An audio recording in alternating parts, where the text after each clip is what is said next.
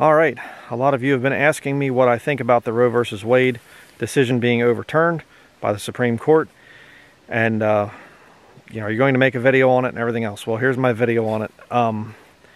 I've never preached on the subject of abortion because to me it's just kind of a no-brainer. It's a common sense thing. If you're a Bible-believing Christian, there's no possible justification for killing the life of a baby. I don't care, incest, rape, whatever. You don't kill the baby. Okay, put up the baby for adoption or whatever else. Kill the guy that did the incest or the rape. There's no justification. There never has been any justification for this thing of abortion.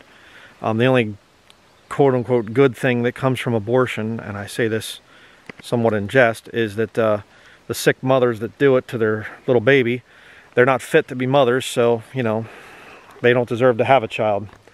And so it messes up your system like crazy too, the whole thing of abortion. So that's what I'll say about that. Now, what do I think the real agenda is behind this whole thing? I mean, why all of a sudden America's falling apart? We have a joke in the White House, and you know, I mean, we're the laughing stock of the world right now and everything else. And all of a sudden, we have to overturn abortion. What's going on? Well, obviously, if you know anything at all, you're realizing, okay, yeah, there's something weird going on here.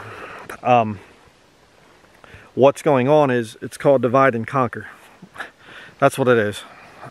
That's what's going on. This isn't some great move of God or whatever else. I'll show you why I can prove that. It's not some great move of the Lord. We're not seeing revival coming to America and oh, praise hallelujah and all this stuff. No, it's called divide and conquer. So now you'll have the states that are liberal, like the state where I'm at, Maine. Janet Mills, the governor, has already come out and said, you know, we will not allow abortion to be illegal here in the state of Maine. Well, it'll be perfectly legal here. You can kill your baby here. And then they'll have conservative states where you can't have an abortion. So then the liberals will move to the liberal states or go to the liberal states for their abortions, and the ones that live in the, you know, conservative states, then they'll have to leave and they can complain about their country, and you can see the division happening between the left and the right and all this stuff. That's all that they want. That's what's going on here, okay? And let me show you some proof on that. Show you that the certain churches behind this whole thing, I can promise you. Let's look at the 9 justices of the Supreme Court. Their religious affiliations, shall we say, and I will show the proof of this. John G. Roberts, Jr., Roman Catholic. Clarence Thomas, raised Roman Catholic. But, you know, once a Catholic, always a Catholic, in my opinion, unless you truly get born again and you leave the whole system. Stephen G. Breyer, well, he's Jewish. You say, well, see, he's not a Catholic. We'll get back to that. Samuel A. Alito, Jr., Roman Catholic. Sonia Sotomayor, Roman Catholic, raised Roman Catholic. Again, you know, she might not be going to a Catholic church, but she was raised in that system. All right. Elena Kagan, Jewish. And we'll get back to her in just a minute. Neil M. Gorsuch, raised Catholic, Jesuit educated at Georgetown. Now he's an Episcopalian. Yeah, sure, whatever. Still a Catholic. Number 8, you have Brett M. Kavanaugh. He's a Roman Catholic, Jesuit. You know, educated by the Jesuits. And then you have Amy Coney Barrett, devout Roman Catholic. You say, well, oh boy, that doesn't look so good. That's 7 out of 9. 7 out of 9 Supreme Court justices are papists. Yeah, but there's one problem though. The 2 Jews there, Stephen G. Breyer and Elena Kagan, both were awarded by Fordham University. The Jesuits gave them an award. The same award for both of them. Now, if I didn't know any better, I would say that's a pretty bad thing. A country that was founded by white separatists and Protestants and Bible believers, now all of a sudden we have a Supreme Court that's 100% controlled by the Catholic Church. Huh. I wonder if they're going to start passing more laws that are going to be bad for Bible-believing Christians. Huh. You say, well, but banning abortion was a good thing. It was a good thing. I've been praising the Lord about that. We're all praising the Lord at my Baptist church because of the wonderful Christian Donald Trump that we had in there, the Jesuit, you know, guy and trained by Jesuits at Fordham, but he was a great president. And now we have these Catholics in the Supreme Court, and they got rid of abortion. People are so foolish. What they're trying to do is, the move of the Antichrist system is going to be the merger of quote-unquote Bible-believing Christians with Roman Catholics.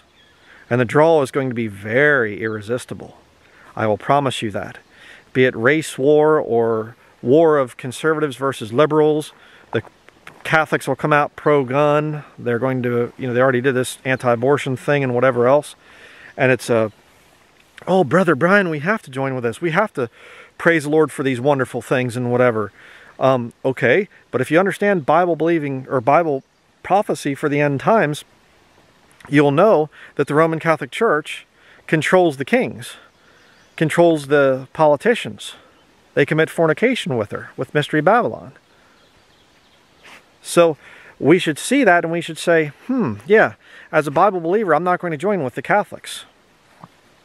Well, there's a pro-life rally in town here put on by the local Catholic Church. Well, I'm pro-life, so I guess we'll just go be part of it. No. Come out from among them and be ye separate and touch not the unclean thing, is what the Lord commands us. Come out of her, my people, that ye be not partakers of her sins.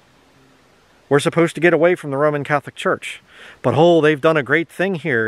And I will promise you that there are false brethren out there that right now are praising these Supreme Court justices and God has raised them up and everything else.